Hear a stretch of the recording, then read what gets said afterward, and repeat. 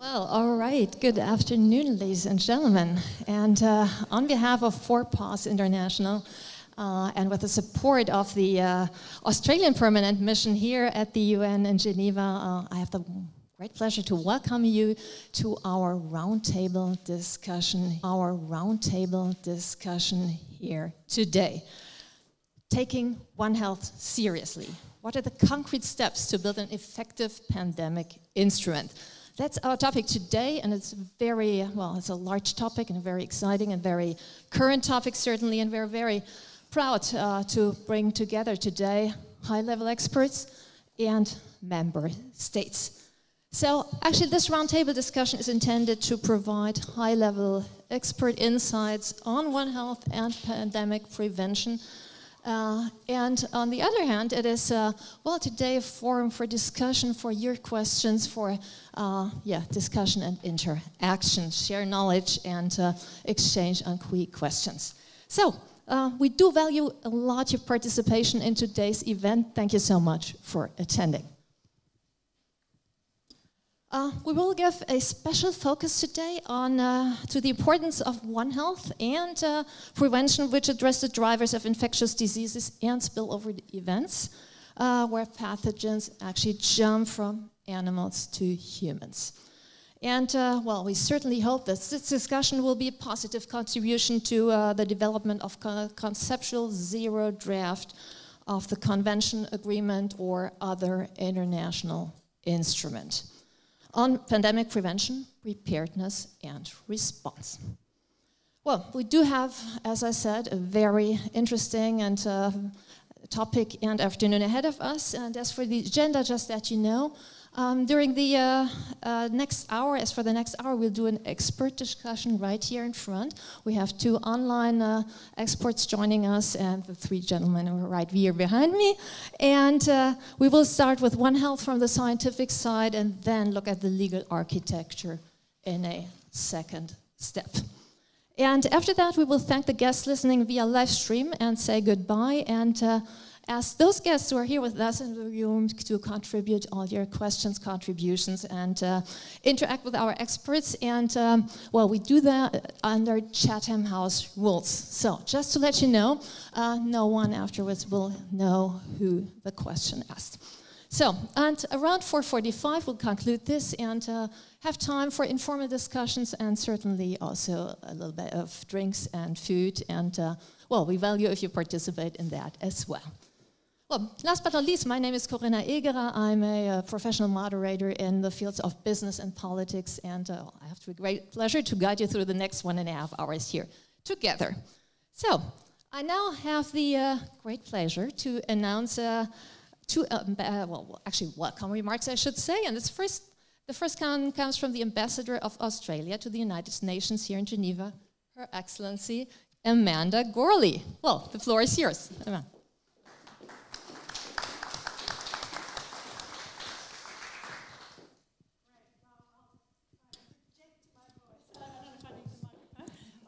That's good. Thank you very much. Good afternoon, everyone, and welcome to this civil society-led event, a roundtable discussion on taking One Health seriously. What are the concrete steps to build an effective pandemic instrument? Australia is very pleased to be co-hosting this event with 4PAWS, which is an organisation that has been reaching out to many of you to discuss the importance of One Health as we work to reset the global architecture for pandemic prevention, preparedness and response. I want to thank 4PAWS for organising this event and bringing together such an eminent panel of experts to discuss this important topic. And in a moment, I'll hand over to the 4PAWS board member, Gerald Dick. But first, I want to take the opportunity to acknowledge the hard work of the 4PAWS team, particularly Nelson, who I can see at the back of the room there, Nina, and especially Julia, who have all worked very hard to bring us together today. Colleagues, One Health is a core component of the global health reform agenda and a key priority for Australia. For some time now, we have been working to strengthen our own One Health approaches and to support others in our region to do so. One of our efforts is our Research for One Health System Strengthening program, which is bringing together leading Australian and regional researchers to address issues at the critical interface between people, animals, and the environment. We are bolstering our domestic pandemic prevention, detection, and early response capabilities through a dedicated One Health surveillance initiative, which will support prevention, detection, and mitigation of the impacts of emerging animal diseases, including those with pandemic potential. We are working across government to ensure a joined-up approach, and many of you will have met Australia's Chief Medical Officer, Dr. Paul Kelly, in May, and I hope many of you will also have the opportunity to meet our Chief Veterinary Officer, Dr. Mark Shipp, who will visit Geneva next Monday for discussions on this very topic that the roundtable today is looking at. Australia recognises that to be truly effective, One Health must be a global approach. An estimated 60% of pathogens that cause human disease originate from domestic animals, livestock and wildlife, and 75% of emerging human pathogens are of animal origin. A One Health approach is therefore essential for domestic, regional and global health security and the prevention of future zoonotic disease outbreaks and pandemics. Emphasising our collective commitment to a One Health approach through multilateral agreements, such as the pandemic instrument we are now negotiating, is an essential step to ensure we are better prepared to respond to, or better prevent, the next pandemic. It is critical to ensure there are tangible commitments to One Health in the new instrument. I want to acknowledge and affirm the leadership of the quadripartite in One Health approaches and governance. I welcome members of the World Health Organization, the Food and Agriculture Organization, and the World Organization for Animal Health, who are all here with us today. We are also privileged to have experts from the One Health high-level expert panel as speakers.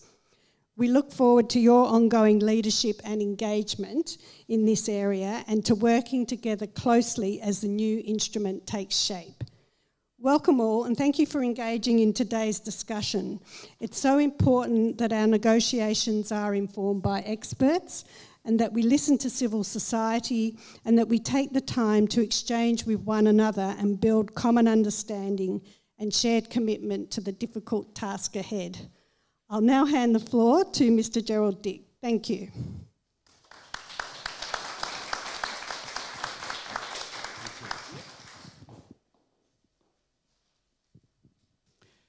Good afternoon. Thank you very much, Honourable Ambassador Corelli, for your very kind introduction and your kind words, and also for supporting this gathering, this important gathering today. But first, I would like to express condolences on the passing of Queen Elizabeth. Our deepest sympathies are with the people in Australia, the United Kingdom, Canada, New Zealand, and all the Commonwealth countries. Coming back to our topic of today, I think we all realize that globally we are in the middle of a big crisis. It's a biodiversity crisis, it's a climate crisis, and I think we have realized that also pandemics are intrinsically related to both and have a direct impact on human health. And that's exactly where the concept of One Human Health is coming in, by combining and optimizing the health for humans, animals, and ecosystems. So as for PAWS, we are a global animal welfare organization and are prepared to support member states because most of the emerging infectious diseases are zoonoses, meaning pathogens are jumping and passed on from animals to humans. So for our meeting today, it's a great pleasure for me to welcome all of you, ambassadors, secretaries, delegates, participants, here in Geneva, but of course also the ones joining us via live stream. And I think a special welcome also goes to our experts for their valuable input and contributions. And with that, I would like to hand over back to Corinna and to the topic how One Health can be taken seriously. Thank you very much.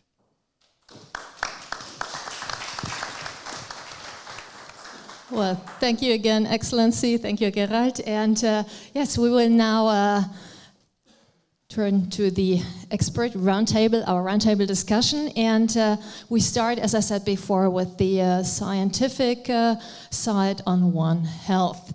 So our first contribution was recorded yesterday for time reasons, but our first speaker will be Natalia Sediel, and she's lecturer and researcher from the Universidad de Salle, Bogota in Colombia, and she's a member of the One Health high-level expert panel. So as I said, we recorded her statement yesterday, and she answered the following question. As a One Health practitioner and veterinary and public health scientist, what types of measures do you believe are needed at the human-animal interface so that the pandemic instrument enables governments and communities more effectively prevent the next pandemic? Natalia, I say the floor is yours. Hello, everyone. Good morning, good afternoon, good evening. Thank you to 4PAUSE for this invitation to share and to talk about the pandemic instrument and how we can really prevent the next pandemic. There has been many definitions about One Health along the last 25, 30 years in the published literature among the academic institutions and international organizations. The concept is not new, since the link between the health of human, animals, and the environment has been described and studied for centuries, especially focused on those diseases shared among animals and humans. These diseases are called zoonoses. But the value of the new definition released by the One Health High Expert Level Panel in 2021 has huge relevance because it moves from the anthropocentric focus of previous definitions towards a more ecocentric definition, more ecocentric focus, because that definition recognizes that the health of humans, domestic and wild animals, plants, and the wider environment are closely linked and interdependent. So, however, the last pandemic, the SARS-CoV-2 pandemic, demonstrates the urgent need to apply and translate the concept into action, to go beyond the theory into implementation, especially in tropical and subtropical systems, like most developing countries, like Latin America, Asia, or Africa. In countries like the one where I live, there are social, economic, and environmental drivers that create disease emergence. That disease emergence came from close contact between wildlife, domestic animals, and humans. This is called the human-animal ecosystem interface. The anthropogenic changes are key drivers for disease emergence and its spread. Literature has pointed out 7 anthropocentric drivers that are most likely driving the emergence of zoonotic diseases. The first one is increasing human demand for animal protein. The second is unsustainable agricultural intensification. The third is increased use and exploitation of wildlife.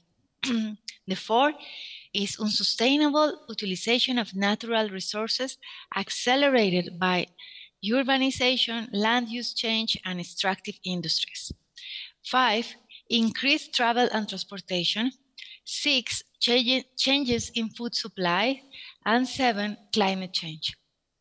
However, a pandemic effective instrument to reduce the risk of a spillover should focus on 4 main measures or activities or programs.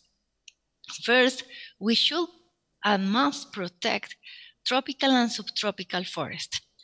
Many studies show that changes in the way the land is used might be the largest driver of emerging infectious diseases of zoonotic origin globally. Wildlife that survive forest degradation tends to include species that can live alongside people that often host pathogens capable of infecting humans. Also, the loss of forest is driving climate change. That is another crisis that we have already. This could in itself add a spillover by pushing animals such as bats and other mammals out of the regions that have become inhospitable and into areas where many people live. The second is commercial markets and trade of live wild animals that pose a public health risk must be banned or strictly regulated, both domestically and internationally. Restrictions on urban and peri-urban commercial markets, however, needs and must not infringe the rights of indigenous communities and local communities, because they often rely on wildlife for food security, livelihood, and cultural practices. There are many examples already in Brazil, Canada, and the United States that there are different rules for hunting depending on the community. The third measure is biosecurity. We must improve all the measures when dealing with farm animals. We need to do efforts to create better veterinary care, enhance surveillance of animal diseases, improvements to feeding and housing animals, quarantines to limit pathogen spread. However, and in general, be aware of animal welfare. Poor health, this is why we need to do it. To improve animal welfare, because poor health among farm animals increase their risk of becoming infected with pathogens, obviously, and spread them. And nearly 80% of livestock pathogens can infect multiple host species, including wildlife and humans. And four, we need to improve the people's health and economic security in vulnerable places. Particularly the hotspots for emerging of infectious diseases occur in places where there are social vulnerability. People in poor health, such as those who have malnutrition, those who have uncontrolled HIV infection, can be more susceptible of zoonotic pathogens. So providing communities with education, with tools to reduce the risk of harm is crucial. We need system-oriented interventions. We cannot do it by one sector alone. We need the One Health approach to really prevent the next pandemic. Thank you very much for your time, and I hope you have questions or you want to share more. I'll be willing to talk and share. Well, yes, you can applaud, even though she doesn't hear us.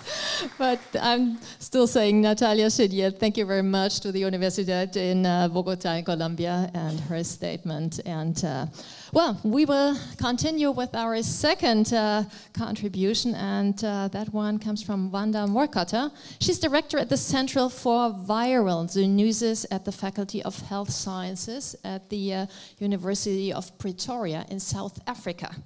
And she's co-chair of the One Health High-Level Expert Panel. So she's online as well, but she's in a live stream with us, so we should be able to see her right now, I hope at least.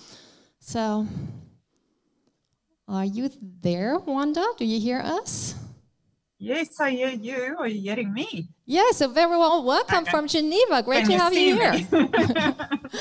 Hello.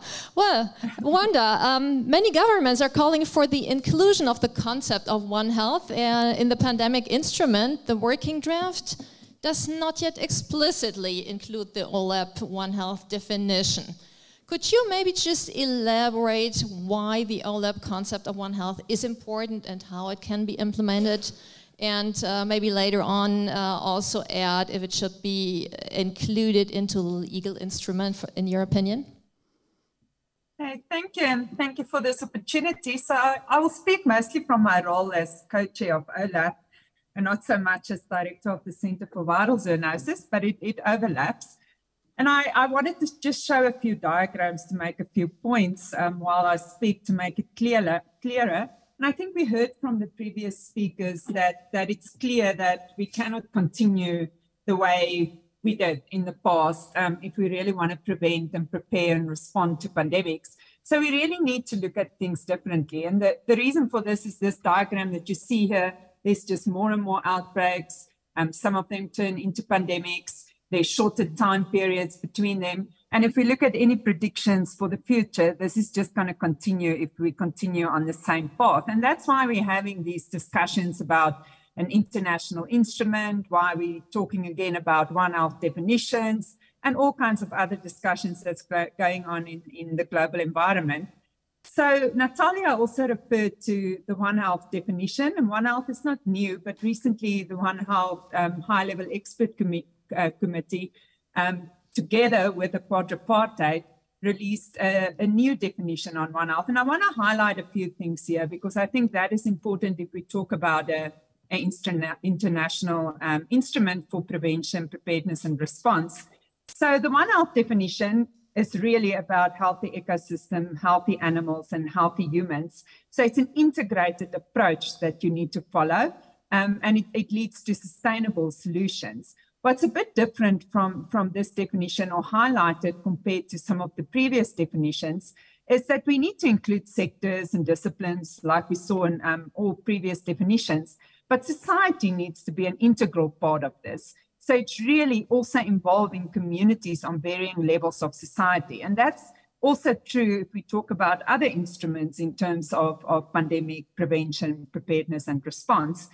So in this process of addressing things from a One Health perspective going forward and really implementing it on the ground, we will also have other benefits. So for instance, if we address ecosystem, healthy animals and healthy humans, we're also going to address the collective need for clean water, energy, air that's safe, nutritious food, and also in the process, even climate change. So it's really a holistic approach that's got a lot of advantages. I want to go to the next slide because when we developed this definition, there was very, very important principles that goes with the definition, and they are mentioned here on this slide. And these are also important if we talk about the instrument for pandemic prevention, preparedness, and response. And one is equity, and specifically equity between all the sectors and disciplines, socio-political parity, which is really recognizing that all people are equal, deserve equal rights. There need to be opportunities and engagement with communities and marginalized voices. If we look at the socio-ecological equilibrium, there needs to be a balance between animal, human, and environmental health. The one shouldn't be more important. Stewardship and responsibility really goes about humans must adopt sustainable solutions for some of these problems that we have going forward. And then it is transdisciplinarity and multi-sectoral collaboration that will make this work. So it really needs to include modern and traditional knowledge, all disciplines that's relevant, and a range of perspectives. And I think these principles are really important if we talk about One Health. The other thing that I want to highlight that I think is missing in a lot of these discussions is prevention. And I like this diagram that I borrowed from a publication that was recently published that really shows what we talk about with prevention, because we talk a lot about preparedness and response, but we forget about prevention. And prevention is really where the focus is on preemptive measures to stop spillovers in the first place. And we need to also focus on this. We can't just focus on preparedness when the disease is already in the human population. And this is where One Health, although One Health is important in all these pillars, but One Health is really also important in prevention, because this is where we bring in a lot of the environmental issues, human behavior issues, things like biodiversity loss. Natalia mentioned a lot of others. We need to look at land use, unsustainable agriculture production and intensification. And all of this is really important. So why? So I'm just going to look at a few examples. If we start looking at some nice economic models that's coming out, it's very clear that if we do invest in prevention and not just in preparedness and response, that there's cost benefits. It's even got additional benefits. For instance, if you look at deforestation, if you can reduce that, you're also going to reduce carbon emission, and there's specific financial incentives in that if you start modeling this. It's also very clear from some of the recent work that's been published, if we do even just prevent outbreaks by 50%, we're going to save 1.6 million lives. We're going to save $1 trillion in terms of mortality costs. And it costs much less to prevent than to respond on a pandemic. So all of this, I think, needs to be clear if we start talking about an instrument for pandemic prevention, preparedness, and response, that we really look at all of these pillars. We recognize why it's important, and we really look at a One Health approach that should be the foundation of an instrument like this, not just a recommendation or mention, but it really should be the foundation of the discussions. It's also linked to some of the activities that the quadripartite is currently involved in. There's a joint plan of action of One Health in draft, and it's important that we align all instruments at this point on a global level. Otherwise, implementation will not be practical or sustainable. So we really need to open these conversations and try and incorporate fundamental principles in terms of how we're going to go forward if we talk about prevention, preparedness, and response. Thank you.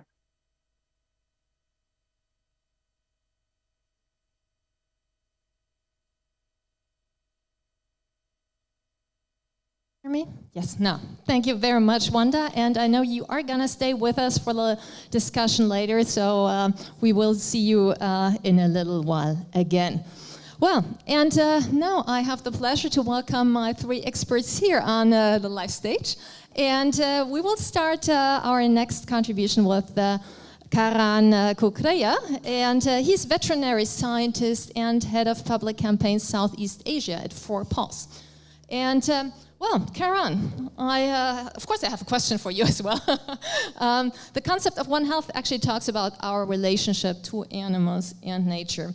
I just said you're a veterinary scientist and have worked with the World Organization on Animal Health and on animal welfare in Asia. So in your view, what should member states actually focus on to take One Health seriously? Thank you for the question. And thank you everyone for coming today. First, I'd like to just go through that looking at this pandemic, it is important to always remember the impact. We've lost 6.5 million plus lives. We've lost between $8 to $15 trillion. That's the most recent estimates. And one of the saddest things is we've also lost so much progress in the fight against HIV, in the fight against malaria. So it goes beyond just the direct losses to COVID-19. Now, and the saddest thing for me is that this has happened before. Maybe not to this extent, but it's happened before. We've had zoonotic diseases emerged, and this will happen again unless we make some real wholesale changes. Now, the one medicine concept has been around for decades, and that states that human and animal medicine should not be divided. Yet, we'd still have a long way to go towards actualizing this concept and recognizing and using the OLEP definition will be a big step forward in this. Now, discussing as a veterinarian the importance of prevention. So as a veterinarian, and as everyone knows, you look at the investment of prevention versus the costs. Now, there are efforts to strengthen our structures in advance of the next pandemic, but sadly, there doesn't seem to be much emphasis on prevention of spillover. So it's been calculated previously that prevention measures to tackle the root causes of pandemics, root causes of spillovers of pathogens from animals to humans, requires annual investments of around $20 billion. Compared to the global value of lives lost, that's $350 billion per year, and that's a low estimate. So just that comparison, prevention costs 5% of the cost. And this, you also have to consider that doesn't include the estimated $12 billion per year of economic losses to zoonotic disease. So really, from an economic point of view, putting our resources to preventing spillover, it's a no-brainer. I mean, you can look at it this way. If your house keeps getting flooded, you can get some towels. That might work for a little while. You can go get a mop. That might work for a little while. You might even, if you get flooded again, you might even buy a pump. But if you keep on doing this, how much bigger can your pump be? Wouldn't you be better off finding out why? And then while all this is happening, your foundations are getting damaged, your walls are getting damaged, your neighbors' structures are getting damaged. Wouldn't it make more sense to find the cause of these leaks or the cause of where the water is coming in and try to plug it or try to prevent that? So, I mean, that's the way I look at this. We really need to look at preventing this from happening, or at least minimizing the chances of it happening. And the pandemic treaty, simply it won't be effective without an emphasis of prevention, specifically at the stage where spillover happens from animals to humans. Preventing or even minimizing the chances of this will pay dividends. And it's likely that no matter what measures we have for surveillance and response, there's still a great chance that the next pathogen will spread widely before we have a chance to do something to really restrict it. And by that time, we might have had huge damage, particularly to countries that are more economically disadvantaged. Now, going to animals and emerging diseases. So the way we work with and treat animals has again and again led to emergence of zoonotic diseases. You look at the timeline that that one of the other speakers put up earlier. So we've had SARS, avian influenza, likely COVID-19, and we don't seem to have learned lessons in this regard. And if we continue to use animals with minimal regard to their health and welfare, we are looking at a ticking time bomb. A few examples that we see today: the way wildlife trade is conducted, simply not tenable. It enhances the chances for zoonotic spillover and zoonotic spread, and measures need to be taken to prevent this. Fur farming, we've already seen new variants, new strains come out through fur farms, and it's something that simply does have to be phased out, and there are countries moving towards that. The way farming systems currently are, they invite the emergence of new diseases, the poor welfare, the sick animals, the cramped spaces, the huge networks. And it's been proven that designing husbandry in a way to foster animal welfare improves the health and well-being of humans and animals, and it reduces the chance of novel pathogen emergence. Also, the dog and cat meat trade carries a lot of the risks you see in farming, and there's mixing with wildlife, and we do feel that the dog and cat meat trade also has to be addressed. Simply put, increased surveillance at this time, it will not be enough. Considering the scale of the trade of animals, the only way to address the risk is to look at the paradigms in which we treat and utilize animals and minimize the risk, both for them and for us. And my final point is that this is a huge undertaking, but it can be done as part of a global effort and as a cooperative effort. It's really important that countries with greater resources assist those in need to build resilient health systems. There needs to be a robust capacity building system. Implementing agencies need to be here to guide stakeholders as to what to do. And scientific and legal assistance will be needed to help with the implementation of policy. In some cases, we will have to make hard decisions to minimize the chances of future pandemics. But with every hard decision, there is a positive way forward, and we need to move away from risky practices. So in summary, I'd like to say, while this is a daunting and a huge task to really work on prevention, the focus needs to go to that, to minimize spillover. So we need to properly re-examine and rethink the way we interact with animals and do this as part of a truly global effort. Strongly believe this is the only way we're going to prevent another pandemic and have this meeting again in a few years. Thank you.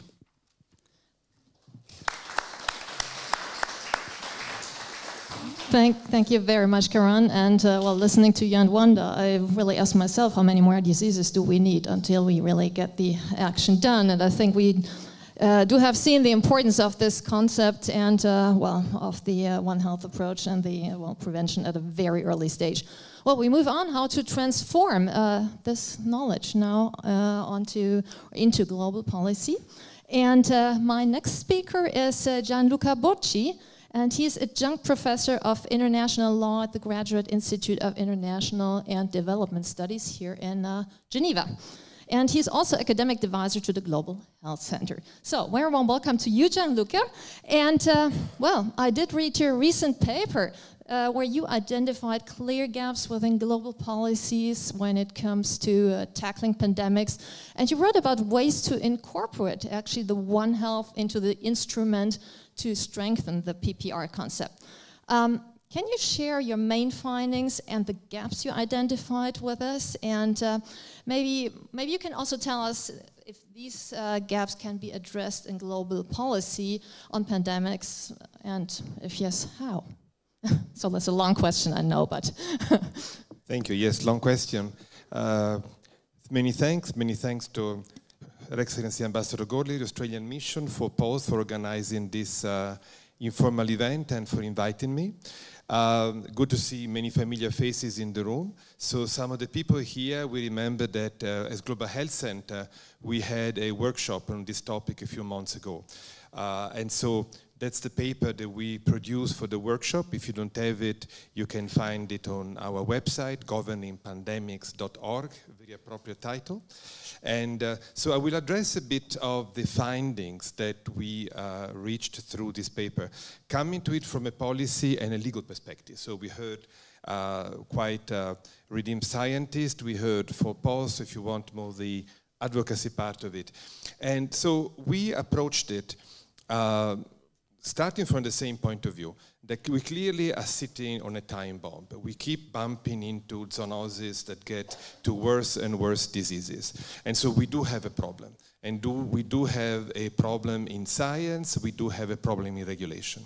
And the second is the increased emphasis on prevention. I think COVID, if we need a confirmation, shows that when a highly pathogenic disease, in particular of a respiratory nature, starts spreading, very difficult to control. So the investment in prevention, I think Karen Veer said it very cogently, pays many, many times. So what we try to do is to think of it in policy terms, because One Health, and I think the definition from OLEP is, to me, impeccable. It's surprising it took so long to arrive at this, because it gets all the, in my view, essential ingredients of this landscape together. But obviously it's very broad and difficult to use it as a concept for regulation, for national and international regulation. So our effort was how to operationalize it, how to narrow it down, how to turn it into something that can be the object of regulation, of rights and obligation, of international assistance and cooperation and so on.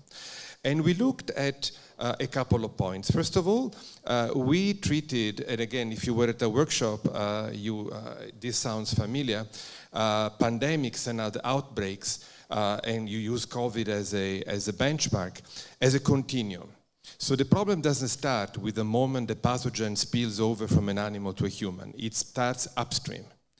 And as the previous speakers have said, some of the drivers of zoonotic risk are environmental. It's climate change, it's land use change, it's deforestation, it's loss of biodiversity.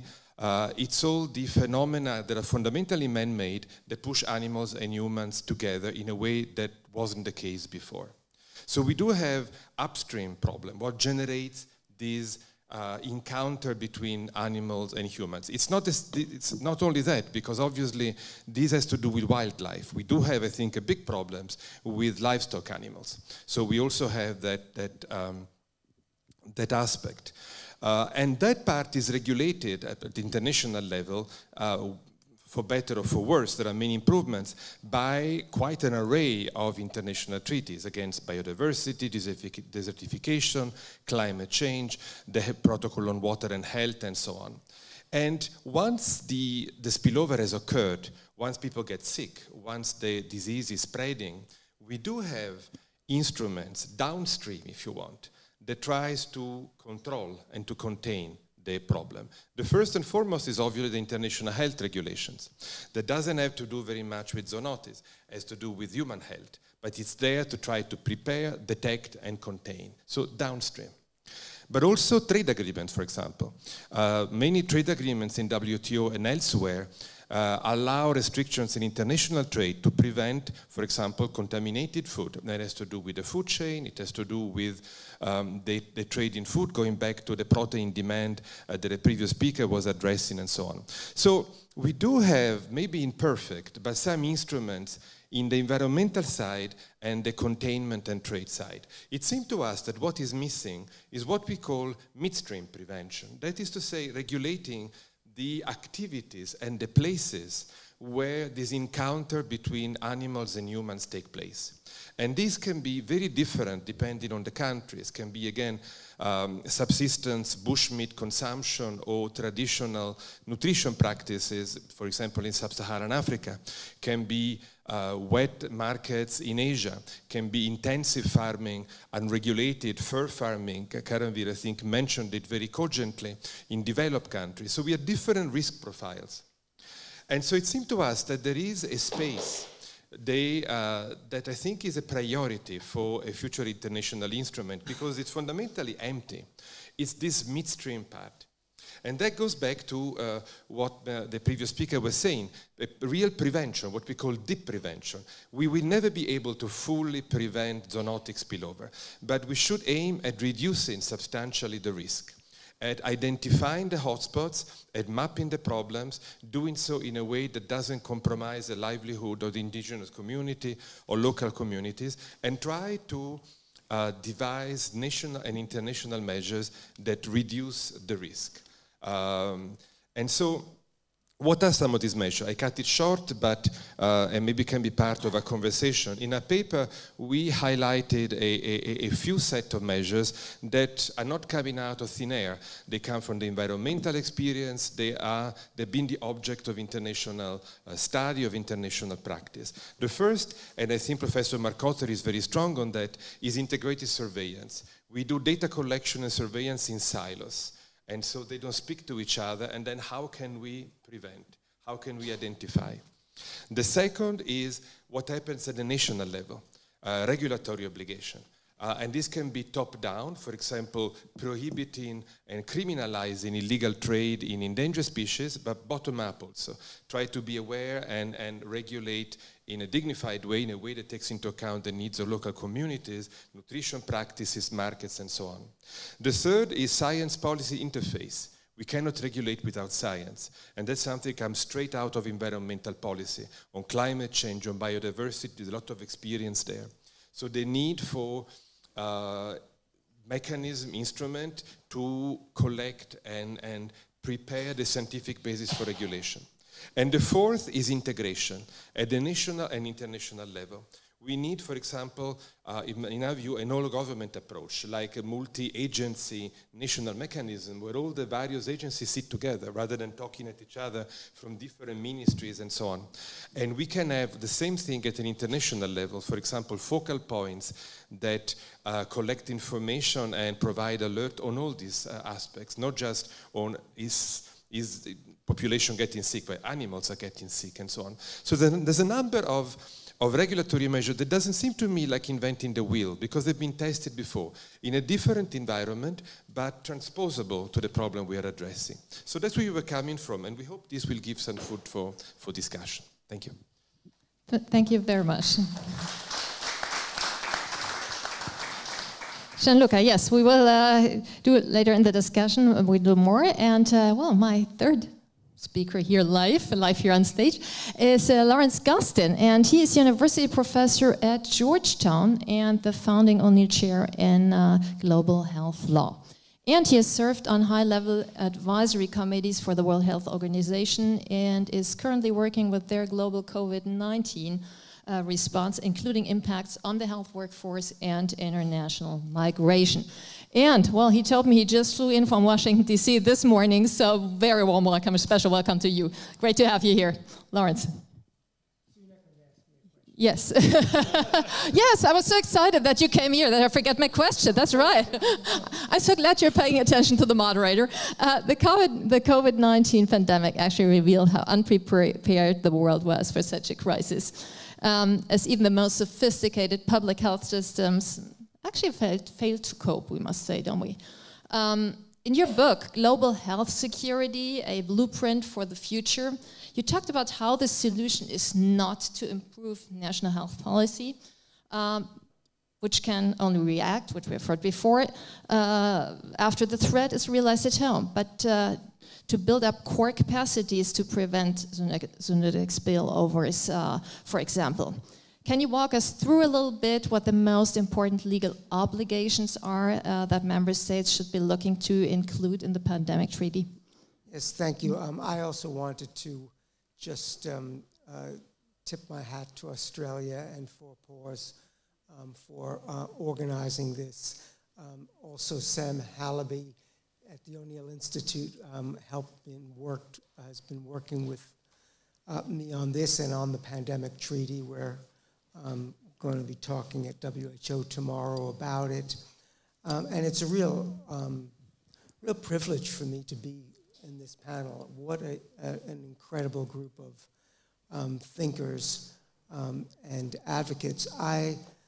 There's nothing new I can say that my other panelists haven't said, so I think what I'll do is just reflect on them and also try to draw it down to a few key points that they've already spoken about.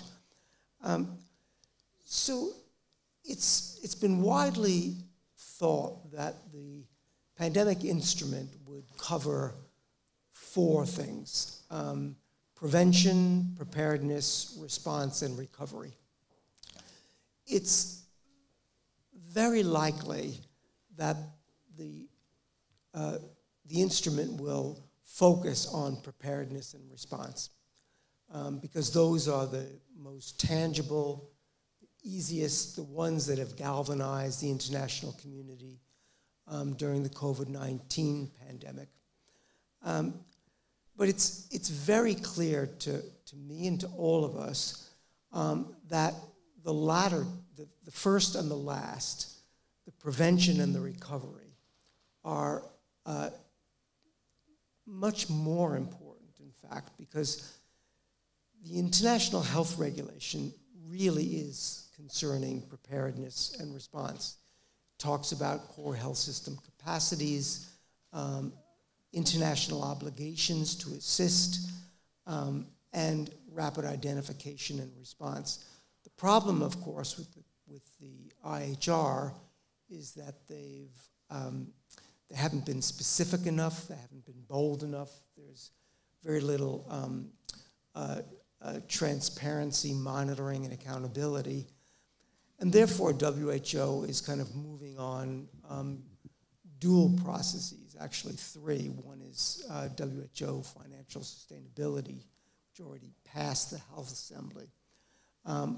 But on IHR targeted amendments and on the pandemic instrument, it's also clear that they need to be coordinating with one another and that there's some really innovative thinking, I think, going on down the street at WHO about how we might link those two treaties. But the reason that prevention and recovery are being kicked down the road is because they're so hard. And they're hard specifically because they have very bold, broad aspirations, but also because WHO, who is really negotiating this treaty and will oversee it, is only one of many organizations that really need to be embracing this and negotiating it and to become accountable for it. Having said how hard it is and how unlikely it is, I still think it's the most important thing that we can do for the reasons that we've heard. something like 70%, as you've heard, of all emerging diseases or novel diseases have a zoonotic origin. This goes back to the great influenza pandemic of 1918 through to the modern coronavirus epidemics, SARS, MERS, and now SARS-CoV-2 or the COVID pandemic. We discovered it to a horror with Ebola in West Africa and then in the DRC, and now monkeypox. And so if the lessons weren't crystal clear for everyone to see, then they're really not looking. And so how do we try to operationalize this? I think John Luca very helpfully brought us through this, but I want to, as I say, reflect and summarize some of the points that he and the other panelists made. One of the key problems is that zoonotic spillovers are much more likely when you have intense human-animal interchange. And so trying to have humane, healthy animal and human populations is really the key to preventing the kinds of catastrophic effects that we've seen. So what are the kind of specific things we can do? I'm just going to, again, summarize. These are nothing new that you haven't heard. The first one is addressing the wildlife trade and animal husbandry. Wildlife trade and markets that risk zoonotic spillovers, particularly commercial trade in birds and mammals for food, pets, medicine. A lot of that is for the luxury market as well. Second is deforestation, mismanaged land use, forest degradation, especially in tropical and subtropical areas of the globe. A third is that we need to provide better health care and alternative livelihoods for communities living close to wildlife, particularly, for example, indigenous communities. Fourth, we need to strengthen veterinary care and biosecurity in animal husbandry. It's critically important. Fifth, and related to this, and something that I know Europe is very concerned about, is managing antimicrobial, but particularly antibiotic use in worldwide agriculture, with the overuse of antimicrobials in farmed animals, raising the threats of antimicrobial resistant organisms, which is very likely and has been happening at a dramatic rate. If there's one thing that scares me even more than a pandemic, it's not having the medicines and the vaccines that are able to cope with those because they become resistant. But there are clear solutions to that. Overlaying all of this seems to me to be the question of equity. Before COVID-19, I always thought that the prevailing global narrative was one of deep injustice. Martin Luther King said many wonderful things, but among them, he said that all inequalities are unjust, but the greatest injustice are health inequalities. And we saw that with a vengeance with COVID-19.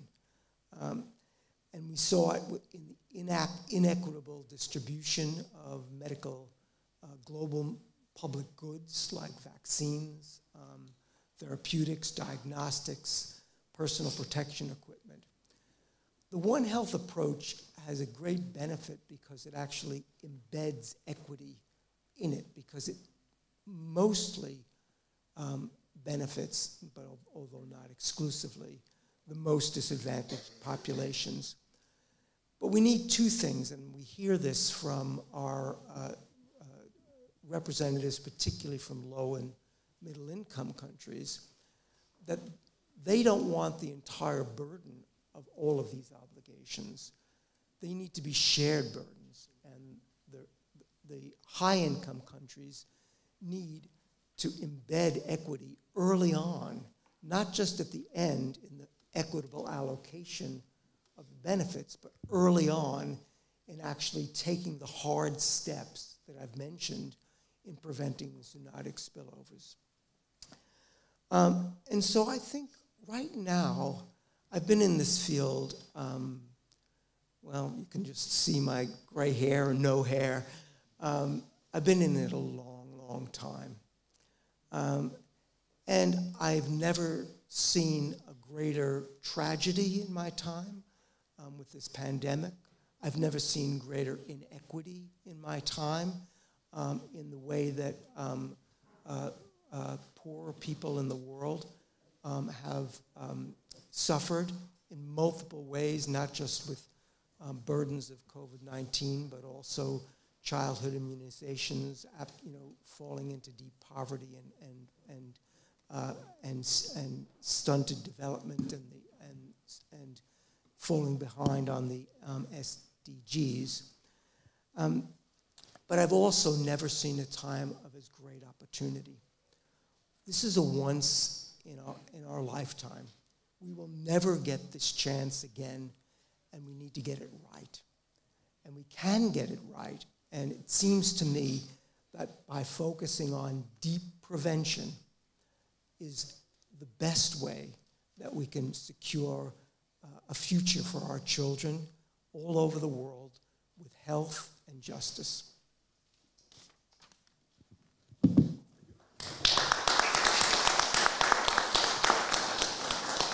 Well, thank you very much, Lawrence, and all three gentlemen for your interesting, very interesting contributions, and also certainly to Wanda and Natalia. And at this point, Wanda will rejoin us online, I think. Can we have her in our round again? Because now it's time for discussion, and we will... Yeah, there you are, Wanda. Great to have you back here. Okay. Well, I am going to say goodbye now to our online audience, and as I said before, and we will open the floor for discussion here in this room, so it's actually your moment, ladies and gentlemen, and I said again, Chatham House rules, so I wonder who wants to